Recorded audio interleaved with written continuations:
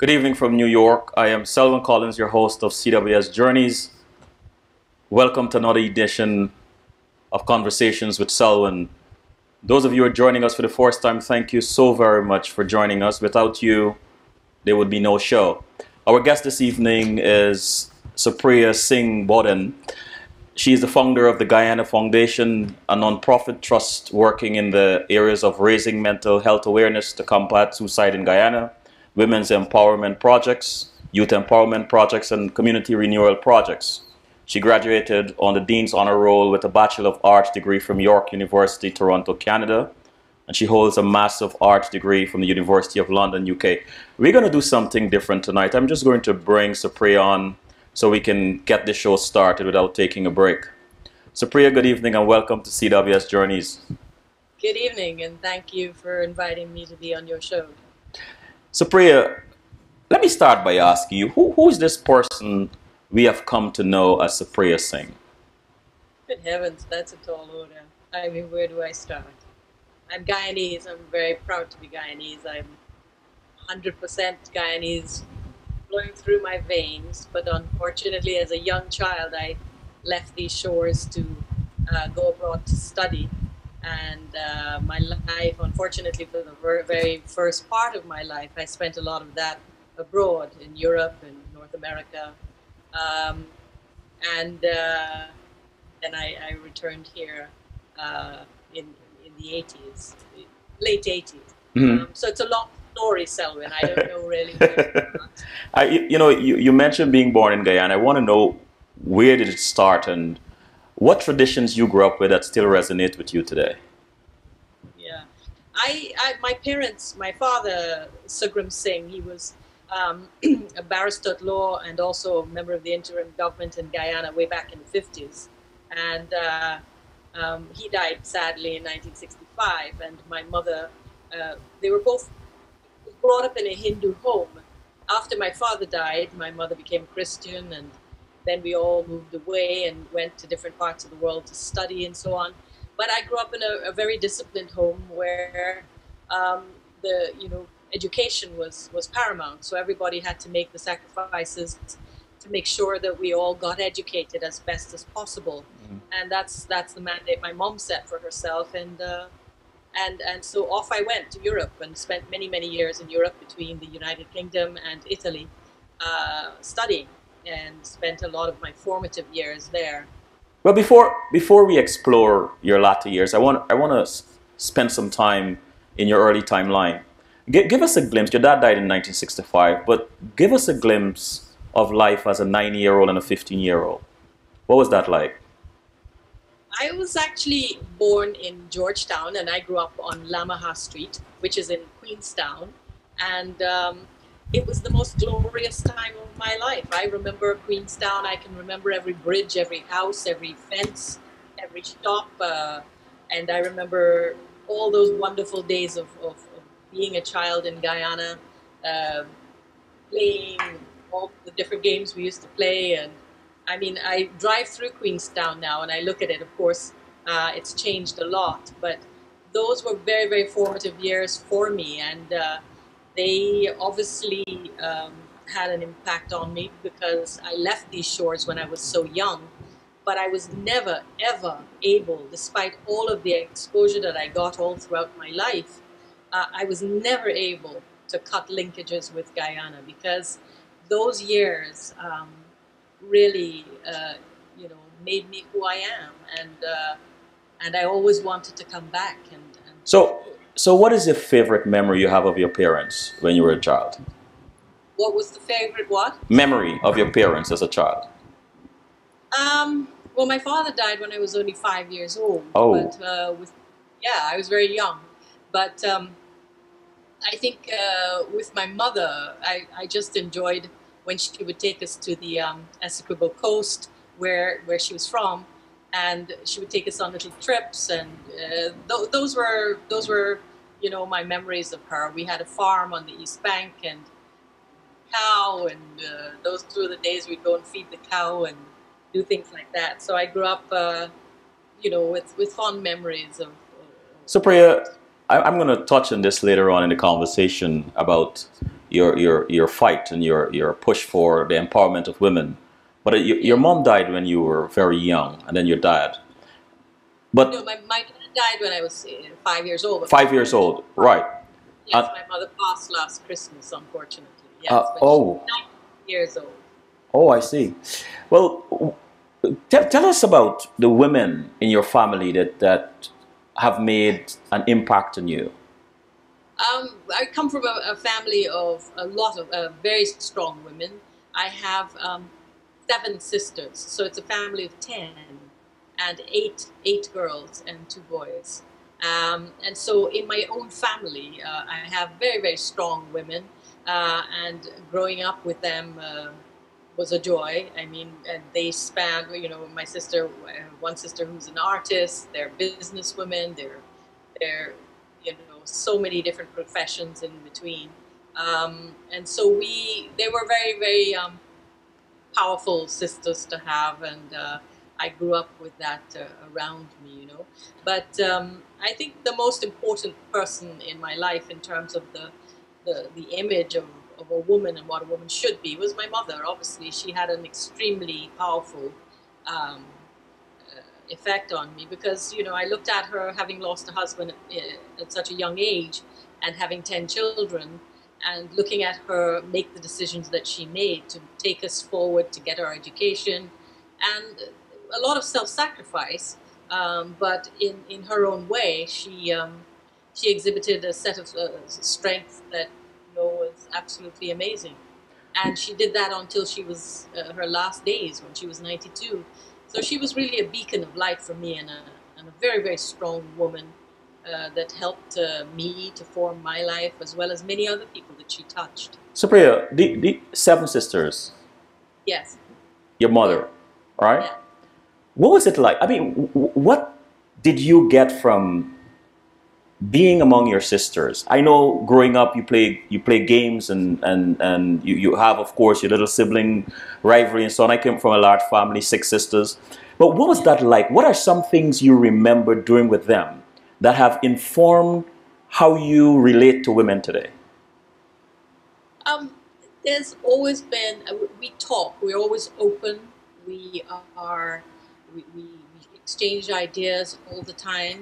And as sisters, if one sister wanted to, you know, try to establish a new little business or experiment with maybe renovating properties or something, the rest of us would tend to talk and encourage that one. So there was always that communication among us, and we were always encouraging each other to do things, and there was always a lot of love and appreciation there.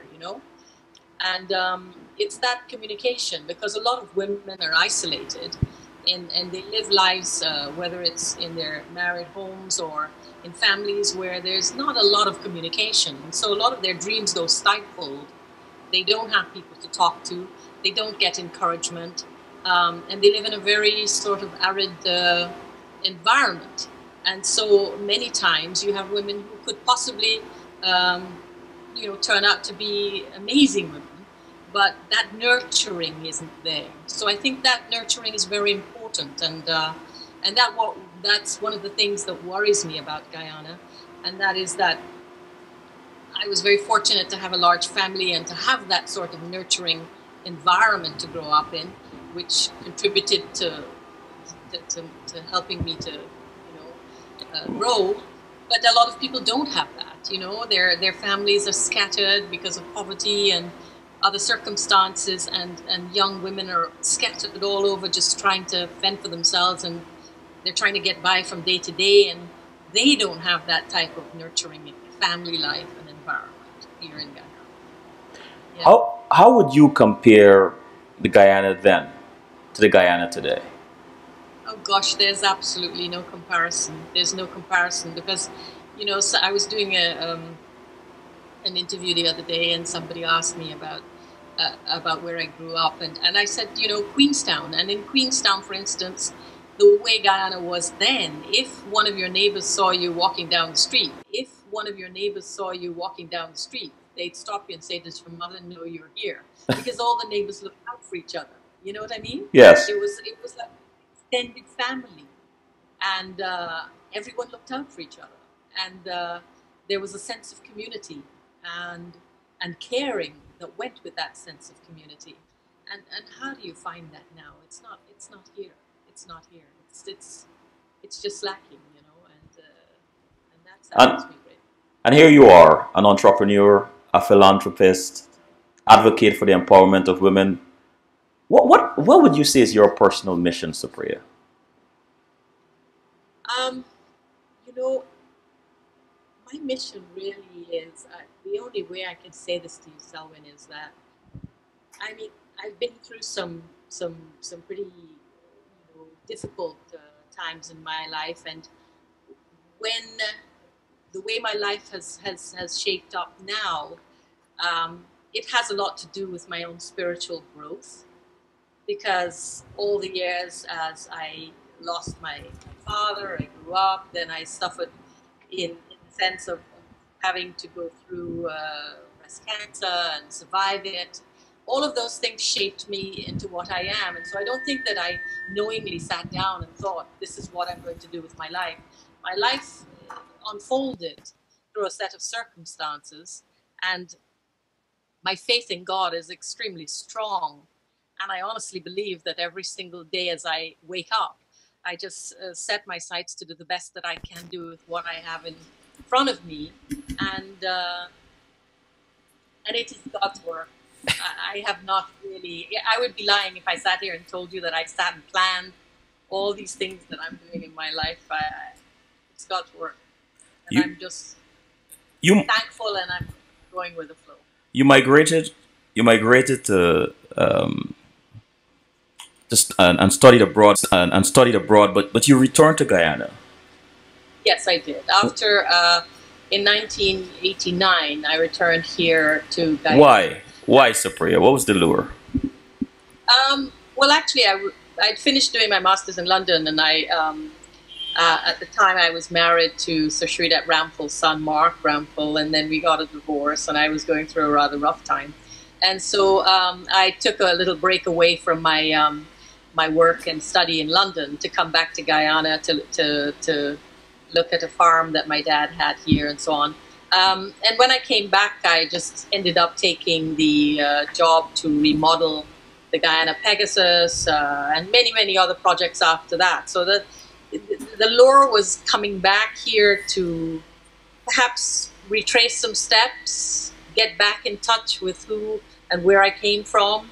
And I didn't really realize that it would become a long-standing thing. I came back in '89, and I never, I left.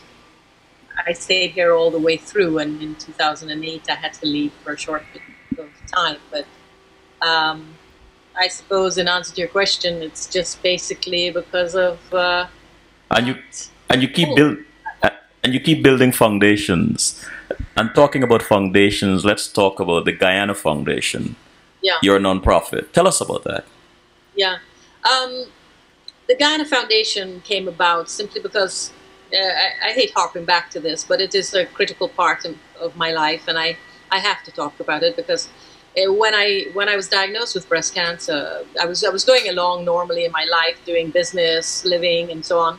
But after that whole experience of going through breast cancer and chemotherapy and so on, you have a very, very strong.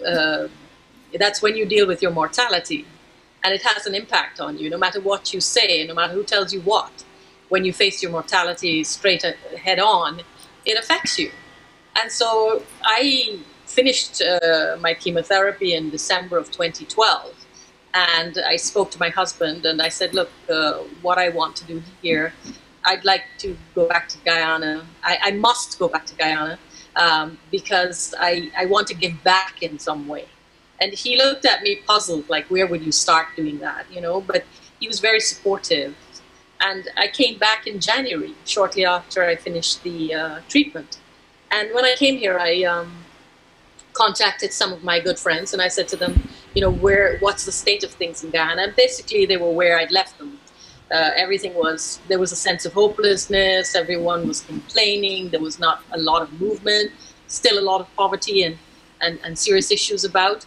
And I said to my friends, who happened to be Stanley and Stanley Ming and Eric Phillips, I said to them, look, I don't know if I have the luxury of time. I don't know that I could sit here and say to you that I could wait until the government changes or the political situation changes, because I feel a sense of you know, that I have to do something and I have to do it now. And I want to set up a foundation to do community work, charitable